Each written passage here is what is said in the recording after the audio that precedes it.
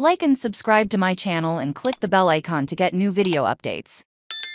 WTC Finals, Shastri rejects brain fade excuse, reveals Pujaras' bad technique on live TV. Cricket with the exception of Ajinkya, Rahane and Ravindra Jadeja, the remaining Indian batters failed on day 2 of the WTC Finals at the Oval. Shubman Gill and Jadeja Pujaras must curse themselves for handing their wickets to their opponents in the way as they did. Eventually they decided they had to shoulder-arm their respective throws, and paid a heavy price when the ball slammed into the stumps. People on the internet blamed their layoffs on their brain fade, but not Ravi Shastri. It's bad for the front. The foot just went over. It should go in the direction of the ball. He wanted to play it and then decided if he should leave it, Shastri said on the air. See, as it exits, the off stump is exposed. The forefoot is still in the center of the stump when actually walking towards the off stump.